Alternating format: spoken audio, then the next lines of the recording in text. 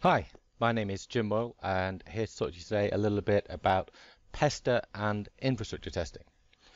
Now, we've taken Carl Webster's original PVS script and we have modified it. So let's have a quick look at the modified script.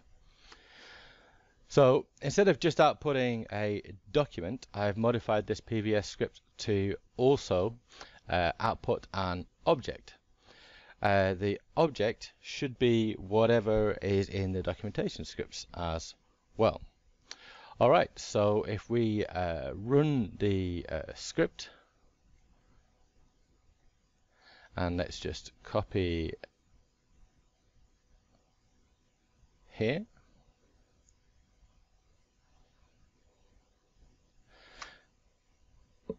You see we're running the script verbosely.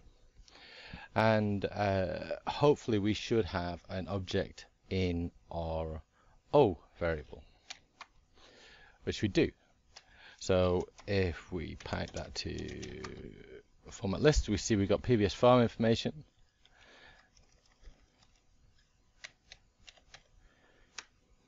And now we have general security groups, licensing options, and version. And if we look in farm information, general security groups, etc. Okay, so now we have a object. What we want to do is output that object to a JSON file.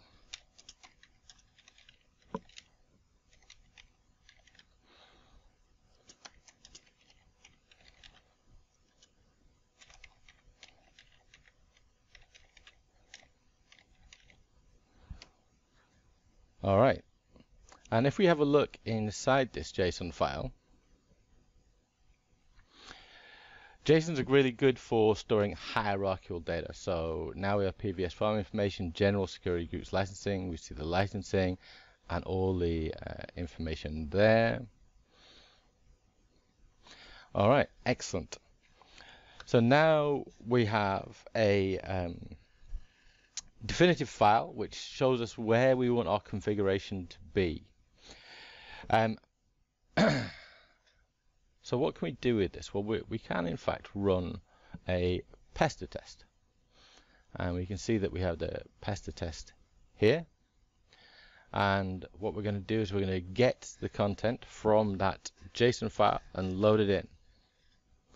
As soon as we've done that, we can now use Pester to compare any data against what we have in the config file, the declarative config file.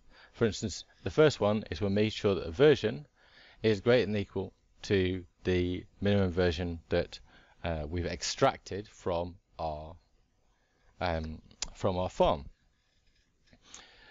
Now then, if we run this Pester test,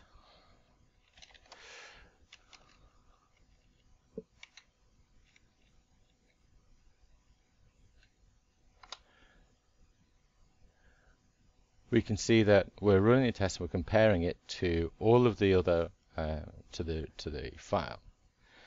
So what happens if we change something?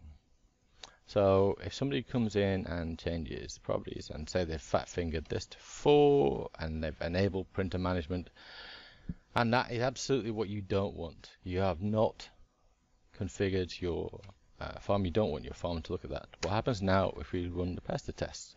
It compares the data against the data in the config file, and we can see we've now failed. We were expected 64 but was 4, and printer management expected false but was true.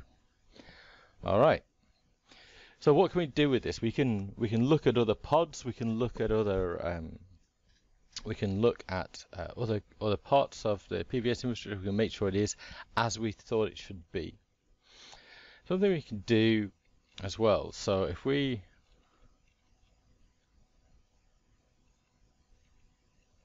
look at a couple more parameters to the invoke Pester command, we see we've added quiet and pass-through, and let's stick that in a variable. Now previously it was doing a write host to put that green and red stuff, and now we've got a proper object back. And we can say, all right, p dot failed count now is 2. So we can do some interesting things now. So we could schedule this, and we can say, well, if we're going to fail more than 0, we can do something with that information, right? So let's see. So for instance, we can easily schedule the running of Pester, and then if you fail more than 0 tests, you can say send an email or raise an alert, etc., etc. There's 100 things you can do. But it means that you can stop configuration drift, you can stop upgrades resetting values that you don't know about, and it will help to ensure that your configuration stays exactly as it's supposed to.